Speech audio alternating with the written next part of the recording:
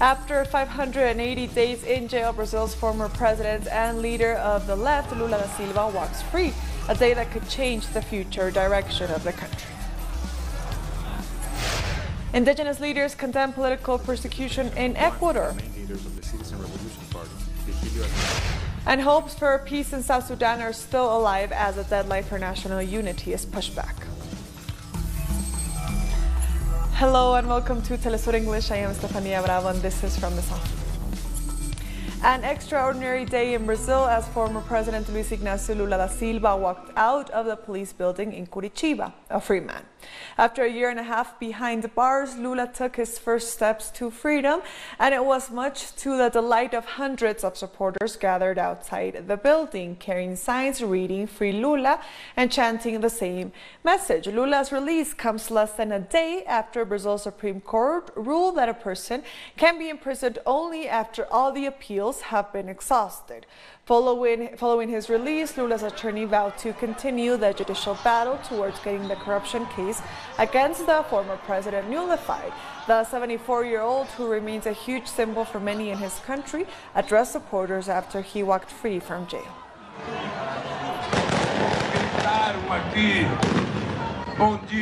I never thought that today I could be here talking to men and women who for 580 days were here shouting "Good morning, Lula," shouting "Good afternoon, Lula," shouting "Good night, Lula." No matter if it was raining, no matter if the temperature was 40 degrees or if it was 0 degrees. Every day, you were the lifeblood of democracy that I needed to resist.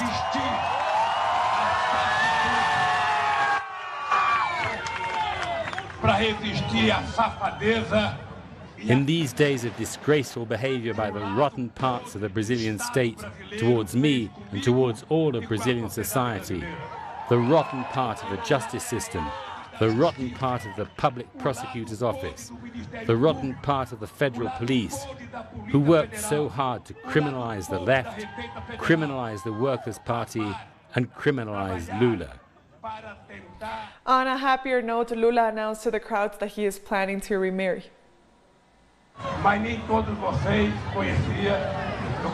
I want to present my future partner.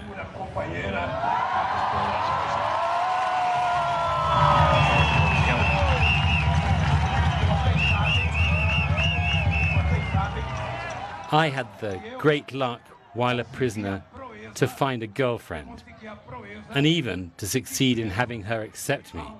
That was very brave of her.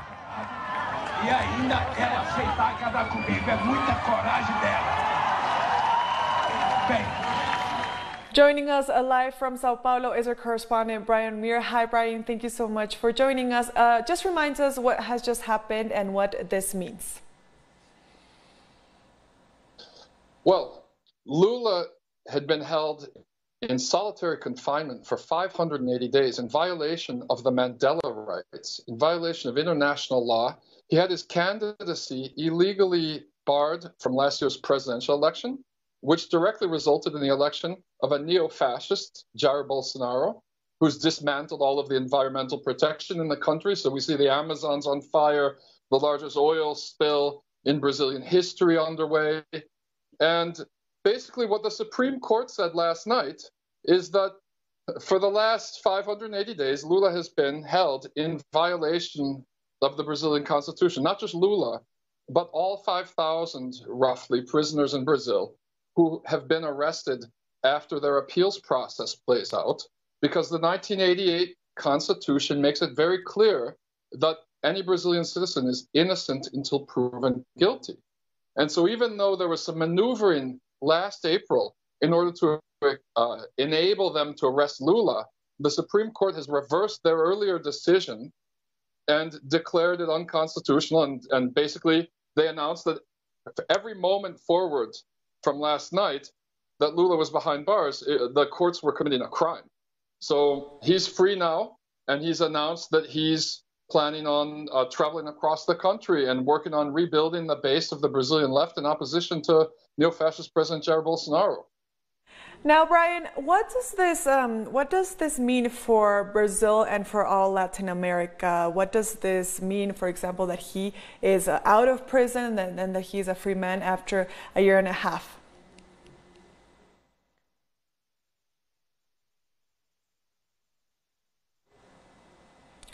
Brian, can you hear me?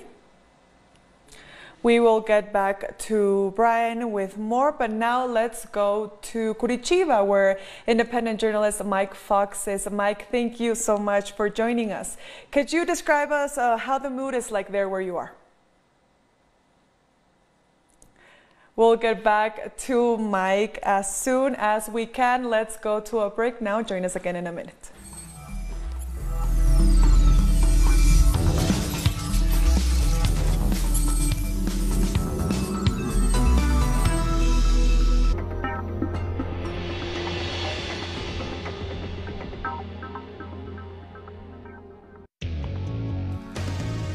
A review of the world news that investigates, incites analysis, and induces criticism, because every event has a context.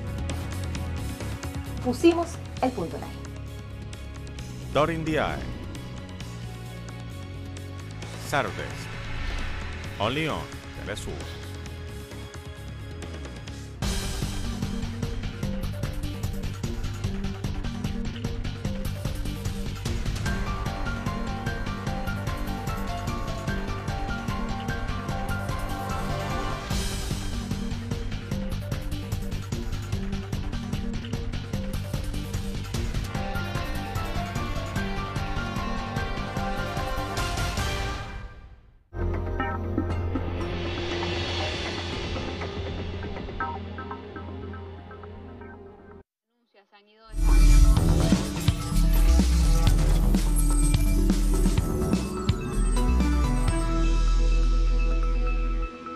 Welcome back to From the South. And let's go to Curitiba now, where independent journalist Mike Fox has been with Lula supporters outside as Lula walked out of the police station where he was being held. Hi, Mike. Thank you so much for joining us. So you're in Curitiba now. Could you describe the mood there when Lula came out? It was massive. You know, these people have been waiting for a year and a half, 580 days for Lula to be freed. Many of them dropped everything and moved to Curitiba, first to Sao Paulo, where Lula kind of held out in defense when they said he should turn himself in to go to prison, and then traveled to Curitiba, started the vigil here, and many of them have stayed in this vigil. I've been interviewing people all day long. One person, two people from southern Brazil found their wives at the vigil here outside of the federal prison, and one man now has a little girl with someone whom he met at the vigil. It has changed people's lives, and this organizing and the fight, and so to see Lula walk out of there, this thing that they've been just wanting for so long, and you know, as Brian talked about too, Lula is a historic figure in Brazil. He's the most revered president, and he should have won last year if he wasn't blocked from running because of the charge and the jailing. So people were just ecstatic. It was extremely powerful. Lula walked out. He walked through the crowd, walked up to the stage, and he gave a short speech. Of course, people crying, people chanting, and many people in the crowd saying that this is a first step. This is a first step. It's a good first step. It doesn't, having Lula out is the most important first step. But it kind of gives them hope about the possibilities of Brazilian democracy. Now, Mike, what is currently happening now there in Curitiba? Where is Lula, and what will he be doing next? So Lula's headed home to Sao Paulo tonight, São Bernardo do Campo, and he's going to be holding a big rally tomorrow in São Bernardo do Campo, which is, of course, where he got his kind of political start. You know, that's where his union, the ABC Metalworkers Union, that's where that's located, and that's also the place that he kind of holed up into, where they kind of defended the building, and his supporters kind of came down from around the country to block the police from taking him for several days when he had first been asked to go to jail. And so it's kind of coming full circle in a lot of ways. So he's going to be holding a very large rally there tomorrow. He spoke for about 20 minutes today. We're expecting him to speak for longer tomorrow. Here at the Lula Vigil, individual, your question is a very good question. A lot of people, it's kind of bittersweet. Like I said, many people moved here. They picked up their lives.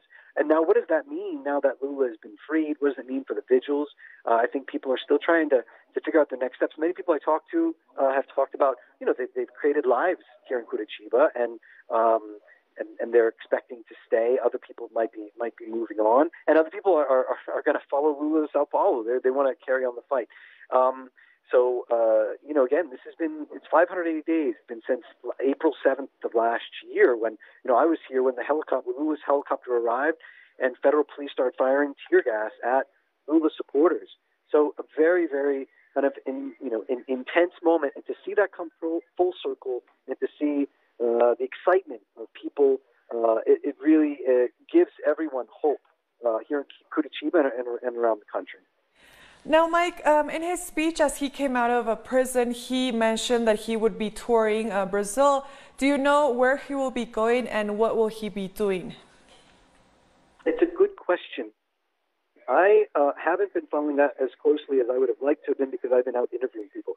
I do know that before he went to jail, he was doing several caravans around the country. And Lula is very well known for these caravans, which have been huge and extremely important. I saw him speak last year in Florianópolis and did a caravan around the south and then worked their way north. And so it's hard to say. Of course, and the caravans with Lula, this goes back to the 1980s and to his presidential run. This was huge and a huge way of kind of connecting with people. And this shows what kind of a person, what kind of an organizer, what kind of a president Lula is and was. The very first thing he said when he got up on stage, he thanked everyone. From the vigil, they had a morning and afternoon and evening chant every single day. Good morning, Lula. Good afternoon, Lula. Good night, Lula.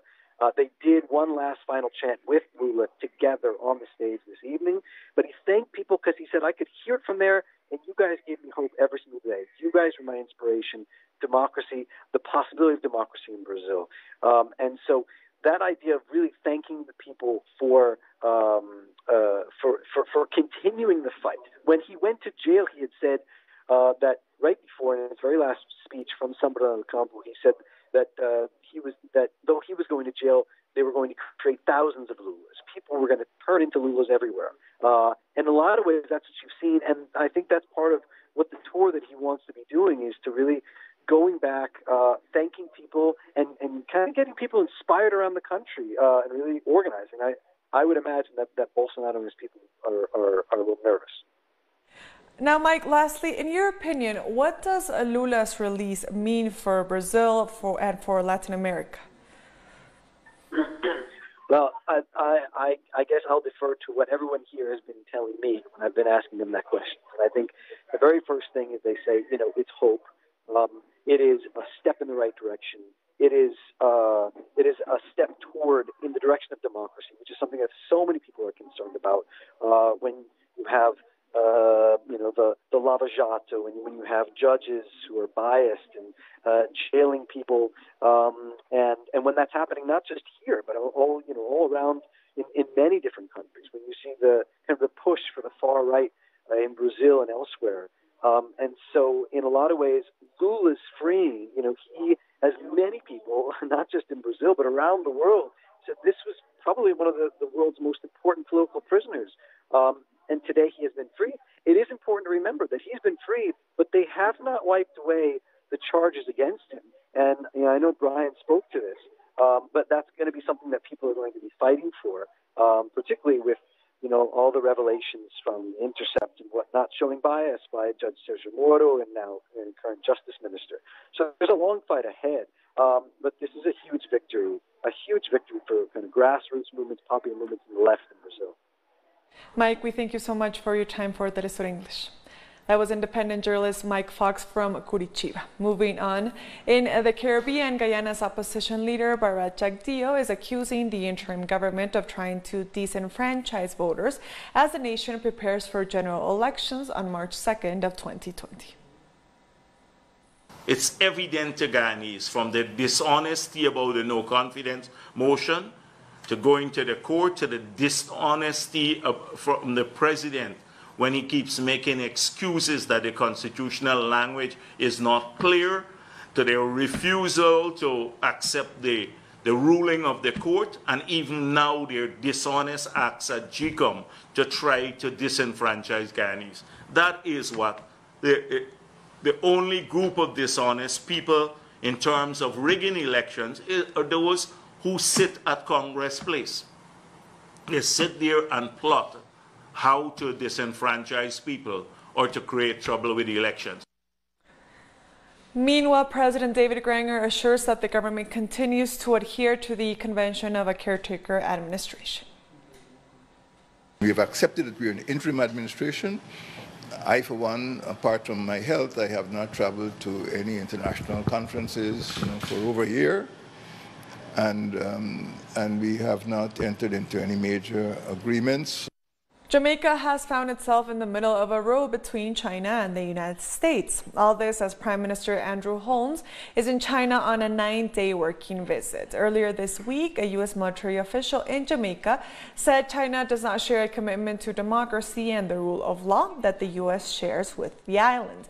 The Chinese embassy in Jamaica has responded, describing the comment as irresponsible and defamatory. It said its relationship with Jamaica and other countries in the Caribbean has been on the basis of mutual respect and win-win cooperation. In Barbados, the way seems clear for the Mia Mottley administration to draw down its third installment of $50 million under a $300 million IMF loan. The money is intended to finance the island's economic recovery and transformation program.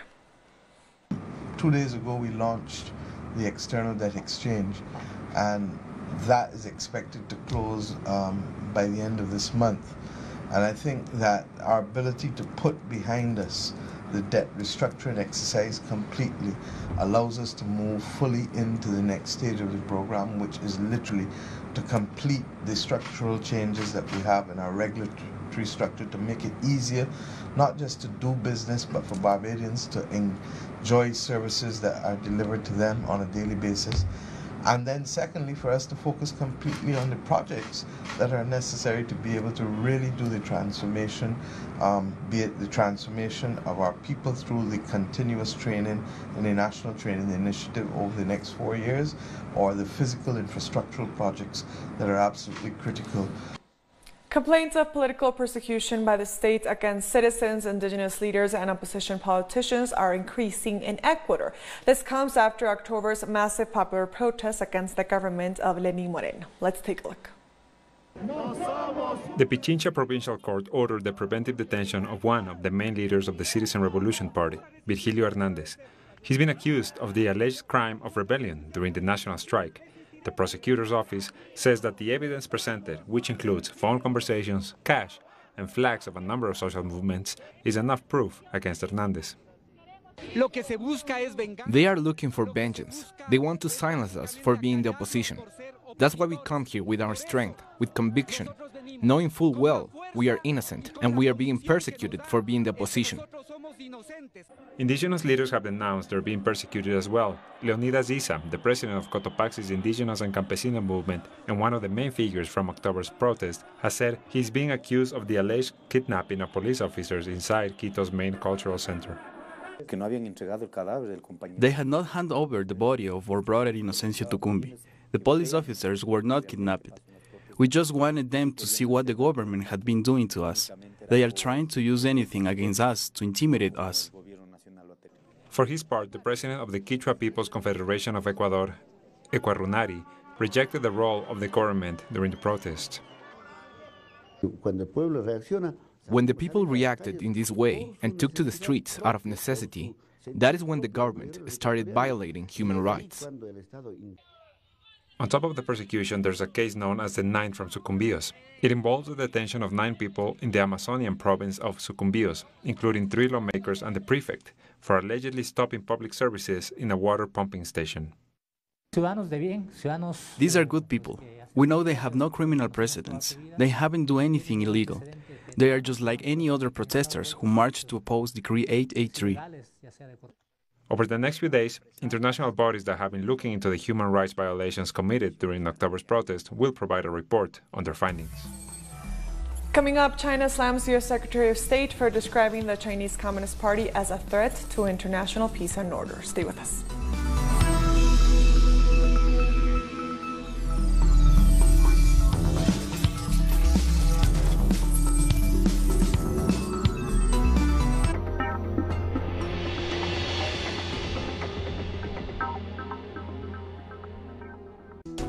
The life is full of moments. Moments of fight. Moments of hope. Moments that transcend. Moments that you can live in. Telesur documentaries. Sundays. Only on Telesur.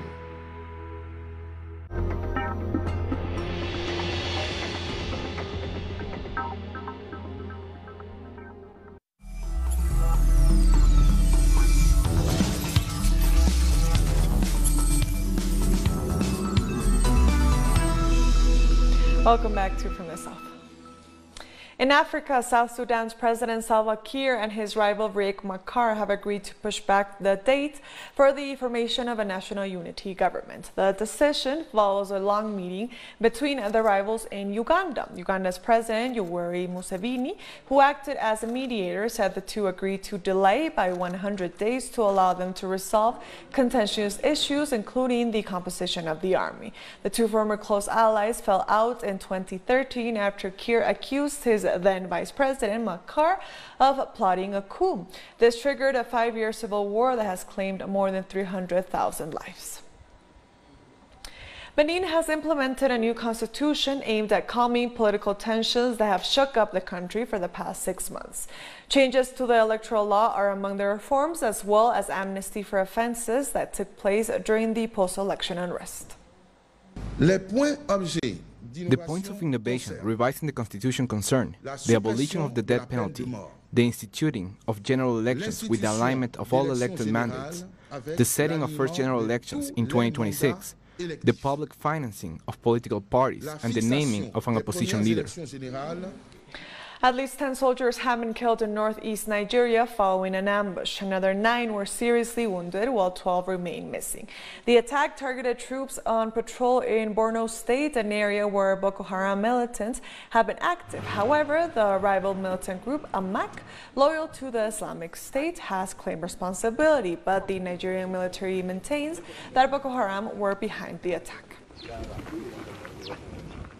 China has slammed U.S. Secretary of State Mike Pompeo for describing the Chinese Communist Party as a threat to international peace and order. The Chinese Foreign Ministry says this was a malicious attempt by Pompeo to drive a wedge between citizens and the Communist Party.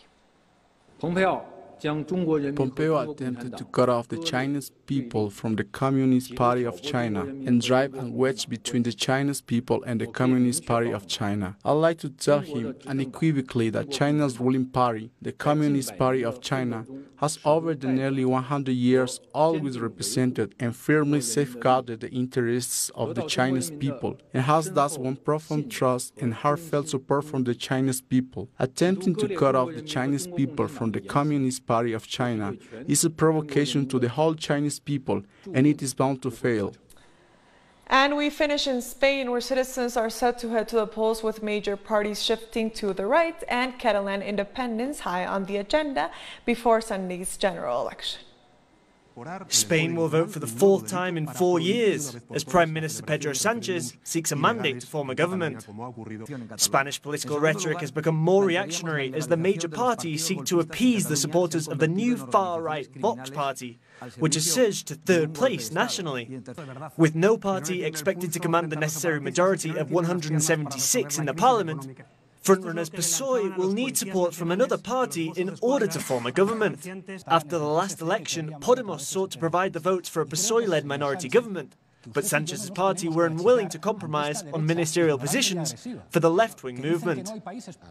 As the country prepares to head to the polls, the Spanish foreign minister and top European diplomat in waiting, Josep Borrell, is under fire for leaking confidential information pertaining to Scotland-based former Catalan education minister Clara Ponsati. The European Commission criticised Borrell for discussing the European detention order rejected by British authorities. The news comes just days after PM Sanchez was criticised himself for promising to extradite former Catalan President Carles Puigdemont from Belgium in a televised debate despite the supposed existence of judicial independence. The PM said that the Attorney General answers to the government. Yes, also in this matter, I would like to ask you if President-elect von der Leyen or anyone from the European Commission has spoken to Mr. Borrell about this affair. I think, again, he tweeted in his capacity as foreign minister, as acting foreign minister of Spain. You are also aware that the tweet has been deleted, and it is now for the Spanish authorities to follow up on this matter. Catalonia remains high on the agenda ahead of the vote. The Madrid Assembly, governed by the right-wing parties PP, Ciudadanos and Vox, voted to outlaw pro-independence parties in Catalonia and Euskal Herria, claiming they're an affront to the unity of Spain. Vox influencing the political debate is worrying, and it's what's happening all across Europe. They push homophobic and anti-migrant agendas.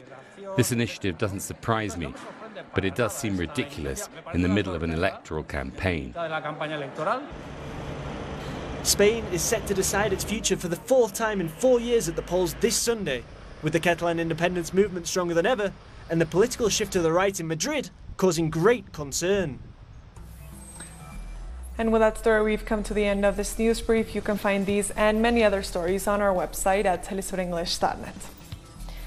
And also join us on social media. We are on Facebook, on Twitter, and on Instagram. For Telesur English, I am Estefania Bravo. Until next time.